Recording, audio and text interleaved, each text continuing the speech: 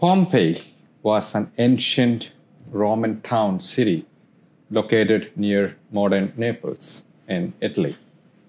In 79 AD, the city was greatly devastated by a volcanic eruption of Mount Vesuvius, which destroyed it and buried it under nearly 13 to 20 feet of ash and lava. I think it's Netflix that runs a series of documentaries on this. The eruption killed the city's inhabitants and buried it under tons of ash.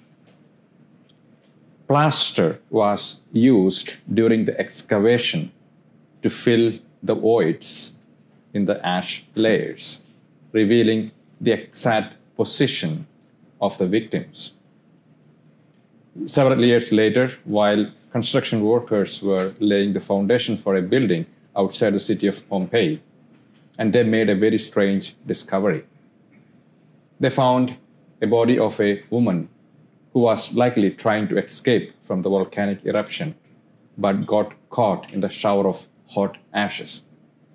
And surprisingly, the woman's hands were clutching jewels that were perfectly preserved. The jewels belonged to her, but her death had made them useless to her. Perhaps that's the bottom line of life. Treasures of this world are not wise investments. They cannot be taken with us at the end of life and cannot be enjoyed but for a few years on earth. These are the sentiments and teachings that the Lord transmits in today's gospel. Aren't we all like that with our possessions?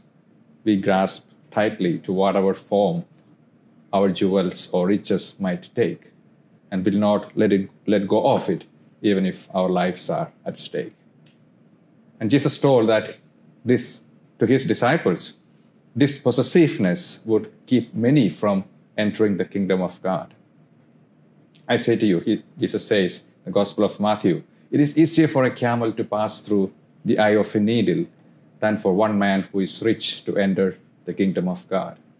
I remember reading in some biblical commentaries that next to the main gate into Jerusalem in ancient times was a very tiny door used to let travelers who arrived at night after the main gate was closed, to let the travelers in after the main gate was closed. And this door, this tiny little door, was called Needle's Eye. If the traveler happened to have a camel with him, there was a problem. The person could fit easily through the door, but getting the camel through was challenging.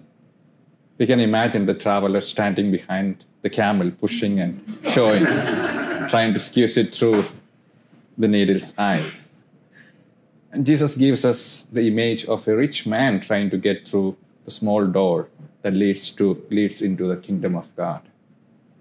He will fit through the narrow door if he is content to leave his possessions behind. He won't make it if he insists on hanging on to his camel or his possessions. Jesus is our better offer. There comes a time in our life when we outgrow our toys and other possessions and yearn for something better. Something deep inside reminds us that only union with God will satisfy us.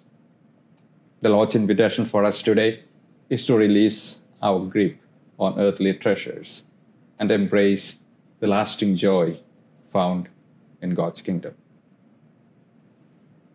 Amen.